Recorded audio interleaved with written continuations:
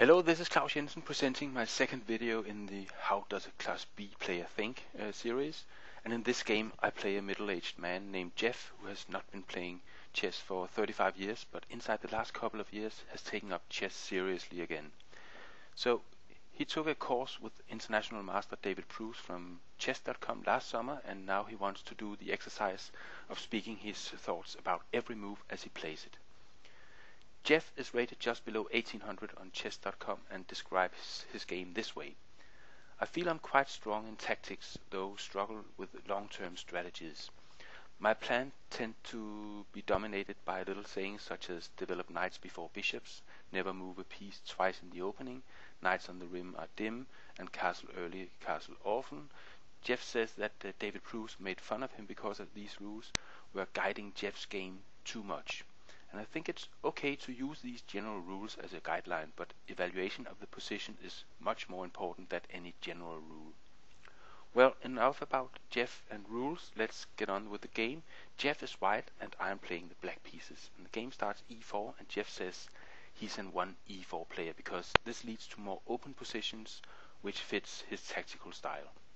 e5, knight f3, knight c6, bishop c4, and here I told Jeff that I would play the quiet bishop c5 rather than the sharp two knights defense. But Jeff means business in this game, and he plays the ultra sharp and not completely sound Ivan's Gambit b4. And a little bit about the opening choice from Jeff. I think it's a good choice because it should fit his tactical style, and it shows that Jeff is going to have a go at me, and that's a good attitude. He said he would kick himself afterwards if he hadn't given himself the chance of playing a gambit against a strong player. Now the chance was there. But I also think it's a bad choice because it's likely to give black an advantage if he knows what he's doing. And Ivan's gambit and other gambits are much more effective over the board than in correspondence. Bishop takes b4, and now my question to Jeff was, what is the strategical idea behind the Ivan's Gambit? And Jeff correctly answered, the idea is to give up the b-pawn in exchange for a strong center and pressure on the weak point in black's position, the f7 square, since the queen often goes to b3 and knights sometimes go to e5. c3 from Jeff, bishop e7, d4 and knight a5. And there are several ways for black to play against the Ivan's Gambit. This line aims at a quick removal of the dangerous bishop on c4 and thereby indirectly defending f7. Jeff said that he considered bishop e2 but felt it was too passive. I think it's the best move. Not only does it keep the bishop pair, it also makes the black knight on a5 look really silly. A knight that, by the way, has broken two of the general rules we spoke of just before the game. It has moved twice and it's on the rim. Another move considered by Jeff was bishop takes f7, king takes f7, knight takes e5 check, but he felt that this was premature and I can only agree with him. So instead he played knight e5. And then knight takes c4, knight takes c4, and white has a very nice center, but d5. E takes d5, queen takes, knight e3, queen a5, castles, knight f6, and rook e1. And all these last 3 or 4 moves Jeff had planned already when he played e takes d5. So that was very nice, but only now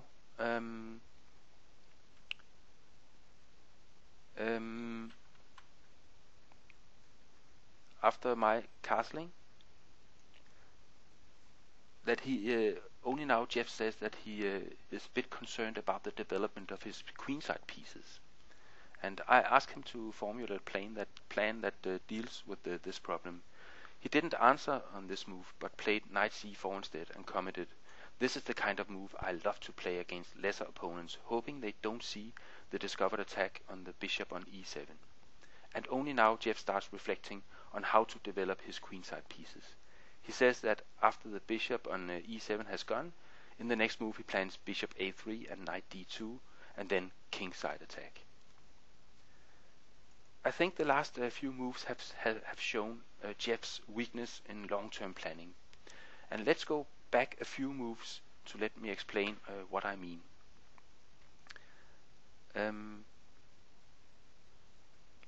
after knight f6, if Jeff had been aware of his future problems with the development of his pieces already at this point, he might have realized that playing c4 here in this position will make it a lot easier for him to develop. For example, castles and then bishop b2, c6, and now the c3 square is available for the knight. And I think this is a much better setup for white than the one chosen in the game. So instead of just playing some moves without thinking further ahead, Jeff might have considered c4 here as a better move than rook e1 as he played in the game, which isolated rook e1 looks right, but it has some problems with development later, and especially this knight c4 move does nothing for development. Queen a6, rook takes e7. I'm scared of the thought of having a rook deep in enemy territory, Jeff comments, and continues that he's sure there's a sneaky way in which I will trap it. I didn't comment on it during the game, but I thought, why on earth Jeff played these non-developing moves when he knew he had a development problem and even didn't feel comfortable with having a rook on e7. It makes very little sense to me. Queen takes c4, bishop a3, Jeff returns to his development plan and notes that bishop a3 also prevents knight d5 because of the line knight d5, rook e5, knight takes c3, knight takes c3, queen takes c3, bishop takes f8 wins the exchange, and this is of course true. However, there is an improvement for black. Instead of knight takes c3, rook g8. So Jeff's calculation was not accurate. Bishop a3 and then bishop g4 from me. Queen b3, and Jeff argues that a queen exchange would favor him because of connected pawns and better control in the center. I agree, so I played queen d3 instead to prevent knight d2. And Jeff considered many moves here. He saw that rook e3 would be met by rook f to e8, and now the queen cannot be taken because of the back rank made on e1. And he decided to play h3, and the reason is that he gives luft to the king with tempo, since my bishop is attacked. So I think h3 was a very nice move. I didn't want to give a pawn by playing bishop e6 here, because then rook takes, f takes, bishop takes f8, rook takes f8, and queen takes e6 check. So instead I played bishop d1. And then came rook e3, which is a good move from Jeff. He comments that this forces an exchange of some pieces, and right here is bishop takes b3, rook takes d3, bishop c4. And now Jeff plays bishop takes f8 and comments that this move is forced, but it's not. Also possible was rook e3, rook f to e8, knight d2. And comparing this position to the one in the game after Jeff's bishop b4, there's no doubt that this is the better setup for white. But after bishop takes f8 and bishop takes d3, bishop b4, we have this position here, and I played b6, preparing a5, knight d2. I'm worried about a5 and knight d5, Jeff comments. And knight d5 was the move that came. It's very logical that Jeff now wants to defend his c3 pawn, because after a5, bishop a3, it would be hanging. So rook c1. But now Jeff faces another problem. I can enter his position with rook e2. And here Jeff considered bishop a3 to prepare c4, but he thought it would be met by b5. So therefore he played a4 first. But I don't think I would have played b5, because it gives up the control of c5, which would be a very nice square for the white knight. But he reasoned that I would play b5, so he played a4 to prepare bishop a3 and c4.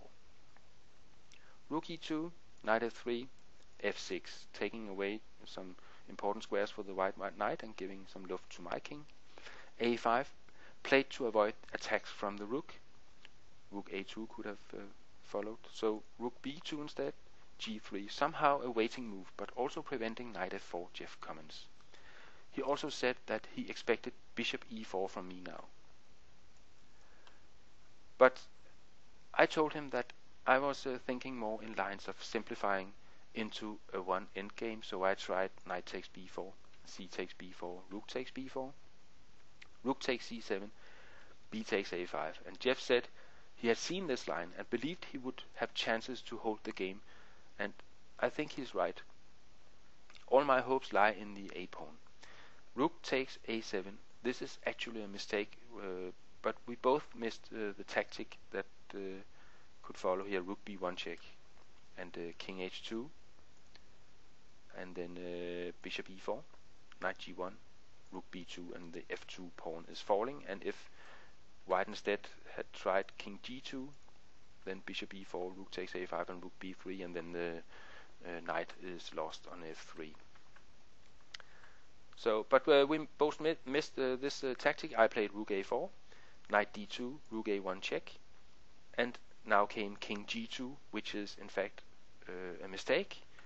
Better was king h2, then rook a2, knight b3, bishop c4, knight takes a5, bishop d5, threatening mate, g4 to give an escape route for the king, rook takes f2, and king g3, and this is definitely holdable for white, I think. So king g2 came, and that was a bit sad that Jeff made a mistake here, because now came rook a2, knight b3, and bishop e4 check. Ouch! Because now